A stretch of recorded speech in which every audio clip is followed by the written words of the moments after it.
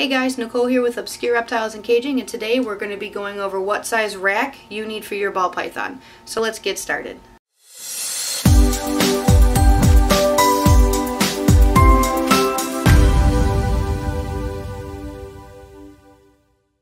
And a quick little disclaimer for everyone, everything you're going to see on my channel, everything I talk about are all things that I have found work the best.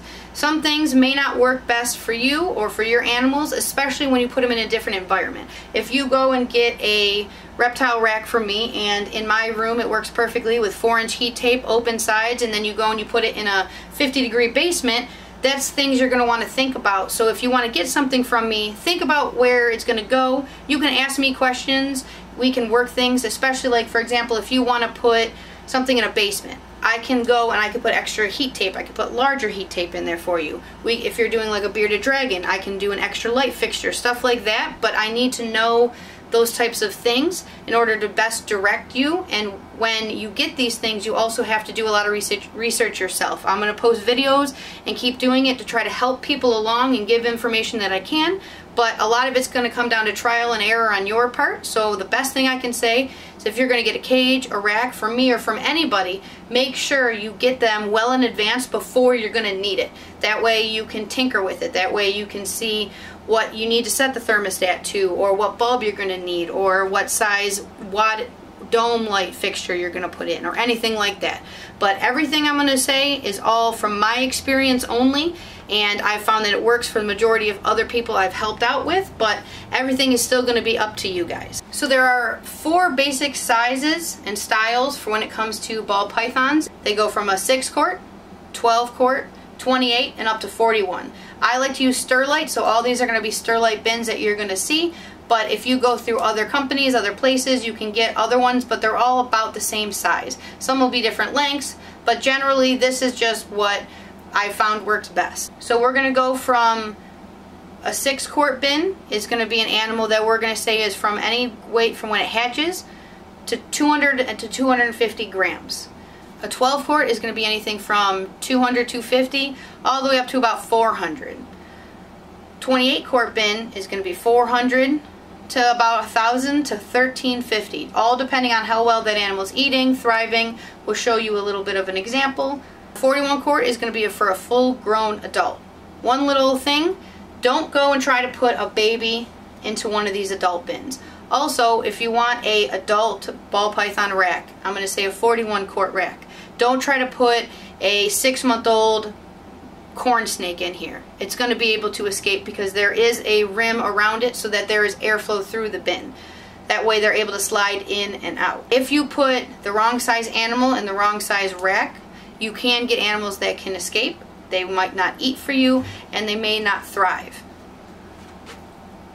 So keep that in mind when you if you ever decide you want a rack going forward, what you're going to need. We're going to be going over what size rack or what bin size you need for the ball python or the collection that you have. One of the pied babies that hatched here a little bit ago. But we're going to start small, so when babies are first born, they're going to be in something like this. This is a 6-quart bin. We've gone over it a couple of times, but for example, this little girl right now, she's at 83 grams, and she's perfect in the 6-quart bin. Rule of thumb we're going to go by is 0 to 250 grams. She can stay in this 6-quart bin. This right here is my hatchling rack. I would never recommend one this big, especially when you have to be able to move it around. But this one has the basic setup of heat tape in the back, 3-inch heat tape to be exact, along the back. It's all different, so one piece of heat tape heats 3 of these shelves. That way I can put the heat tape in the middle and there's not so much fluctuation throughout the entire thing. Even if you just have one snake, one hatchling, all you need is you just take a bin out and you keep the lid with it. Put a few holes on top like this. You can even go and add clips to the side. I'm not exactly sure what these are called, but for example, if you have a baby in here, sometimes they can try to push out. So if you clip both sides, your baby won't be able to get out. People who don't want an entire rack, you just want 1 or 2 setups, this is the easiest way to go. Again, this is for a baby that has hatched out all the way up to about 200 to 250 grams. Next size we have right here, this is what I call the combo rack. It fits 12-quart bins and 28-quart bins. What to do is when your animal, let's say 200, 250 grams, you're ready to move up to the next size, this is called a 12-quart bin.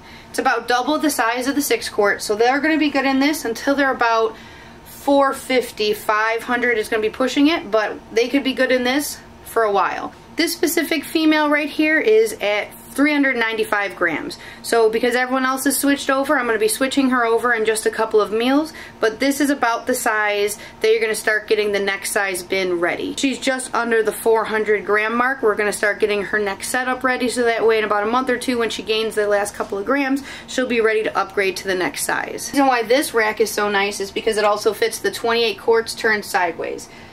28 quart Sterlite bin is 2 foot wide, so it allows you to fit the next size larger hide. So you're able to fit the next size up hide in here, which the animal really will appreciate. And then you can still stick with the same water dish, or generally I like to switch to this size. Which also has a lip. As you can see, the boa was hiding underneath it. It works perfectly as a hide and for a water dish. And this is going to be especially for anything, and if anything feeds slow, don't go up too quickly. So if you have, let's say, a younger collection of animals, you can even, let's say you even have 1 or 2 babies. What I did was, I ended up wanting 1 6-quart bin. So this is actually a 6-quart bin with the lid on, just slid in there. It'll still fit. You just need the lid for 6-quart because it's a different height. So if you have something with like younger animals and you're just starting out, the combo is a great way for you to be able to get babies. You could put the 6-quart in and just set on the heat tape with the lid. Especially for younger animals that you're getting in, you want to grow up. And then the 28-quart, anything that's still a sub-adult. This right here is another style of 28-quart. This is the standard 28-quart. So you actually have to pull out the entire bin. Still has the same setup. You can still do the exact same type of thing to it. It just only fits the 28-quart bin. So lastly, we have our 41-quart rack. The only difference is instead of being 2 foot deep, this is 3 foot deep. This is going to be for anything that is an adult size. If you get very, very large ball pythons, like you're talking 5,000-6,000 gram, like older animals, you can do something even larger. I'd recommend something like more like an enclosure like these Ackies are in. But if you have a general size female adult ball python, or you plan to breed, that way there's a little bit more room, 41-quart rack is what you're going to want to do. As a quick example, this right here is a 2,500 gram albino pied female. She does perfectly in these larger bins. She's bred, so have all the other females, but for example of a good size comparison, she's a good 4 foot long and she's a very heavy snake, and she does perfectly in this size bin. She'll be good for the next few years. She's already about 5 years old. Now the reason why you don't want to go too big too quickly is, here's a very good example. This right here is a pastel Enchi pied that I've had. She keeps hovering between 1,200 and 1,500. When I first put her in this larger bin, when she was around 1,000 grams, she didn't want to eat from me. I had to put her back into a 28-quart. And it took till she reached, just a few weeks ago, she's finally the size that I've put her in here, and now she's eating in this larger enclosure. But if you put them too quickly from a smaller bin to a larger bin, they're going to refuse to eat for you. The only size I don't actually have up here that I make is called the hybrid rack. And what I do is, it has 48 1-quart bins on the bottom and 28-quart bins on the top. The 28 quarts are pushed back, so you almost have like a little work area in front of you. I'll try to put a clip in or a photo in right here just so you guys have an idea about it. So to know what size rack you're going to need, you have to have a plan. Like if, for example, if you just have a pet, I wouldn't even really go with a rack. I'd probably just get a 6-quart bin over heat tape with a thermostat, and then I get a 12-quart and then 28-quart, and then by the time it's about 1.5 years, 2 years old, I would just get an actual enclosure for it. Or you could get a 1-bin rack of each thing, but I think that's kind of overkill. Especially a nice display case worked really, really well. A nice display case looks really good, and it's a lot easier. You can put decorations in it, stuff like that. If you want to breed, or you just want to have a larger collection, it's a lot easier to have rack systems like this.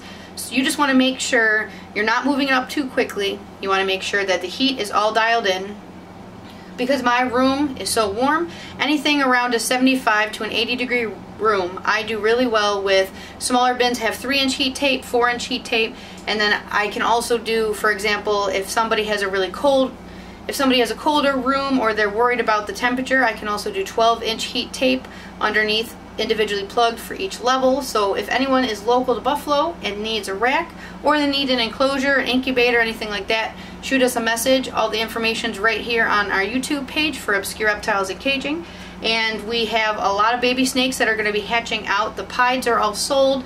We have more pieds hatching and about 50 something other babies that will be hatching out here starting in the next few weeks. So if anyone wants anything, we cannot ship cages and racks. We're pick up only by Buffalo, but we can ship reptiles anywhere in the United States. Unfortunately, the hardest part of all of this is you have to kind of go through the racks. If you have a bunch of baby snakes to begin with, you kind of need a hatchling rack. If you have a lot of younger snakes, of 28 or a combo rack, you're going to need one. And then when they're adults, you're going to need a 41 quart. So there's really no good solution, one rack that does all of it. But with the hybrid, the combo, and then the adult 41 quart, it's just about everything you're going to need. If you're doing things like boas and stuff, I'm trying to find larger bins that would accommodate for that type of stuff, but unfortunately 41 quart is the largest that we currently do. For things larger than that, we do cages like 6x2x1s and things like that. If you have any questions, put them in the comments below. Just want to say hi, anything like that, I do my best to respond to everybody. And if you haven't subscribed already, please do. It really helps out. And we're going to be doing videos every Wednesday, so we'll see you next Wednesday.